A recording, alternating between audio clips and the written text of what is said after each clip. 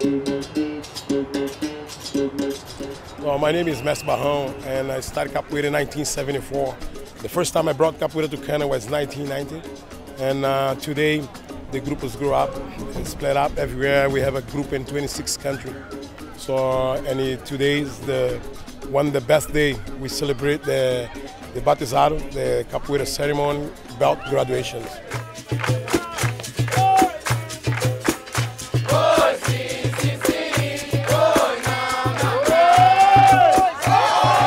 A lot of people doesn't know what is capoeira. They create their own conclusion. A lot of people think, oh, this is a dance, this is a martial arts, this is a break dance.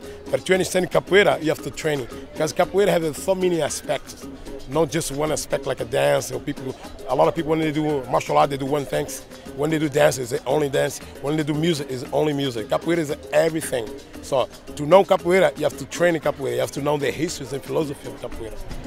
Well, my name is Camará, and as it relates to Ashe Capoeira, I was, when our master came to Vancouver, I was his first student in North America.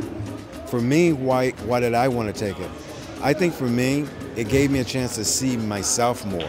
Because Capoeira, probably the hardest opponent to conquer is oneself. And I found that the Capoeira gave me a new way of seeing, a new way of feeling, a new way of understanding how to even use my body. So with that new language or movement, that new vocabulary through the movement gave me a new way of speaking. My name is Marcus Vinicio. My nickname is Osuduro. I've been training capoeira as long as I can remember, probably like 20 years now. My dad, I'm Mestre Barrão's son, and I feel capoeira, like the trick to capoeira is the surprise. And if something happens to you that you're not expecting, it hurts much more than something that you're expecting and you see it coming. Like before Lelo's fight even happened, like we always study, because I fight, right? So we've always been studying how people react to meia luas. Meia luas is the spinning heel kick that Lelo did to knock out that guy. And usually when we throw one, somebody will go back and then they'll move forward, right? So what happened, Lelo tried to set him up, tried to put him on the corner. He went in there, he tried to be as unorthodox as possible. Like we talked about it before the fight, don't go in and don't just stand face to face with him and try to brawl him out.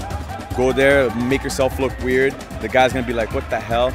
Like set him up against the rope and then just throw the two meia luas.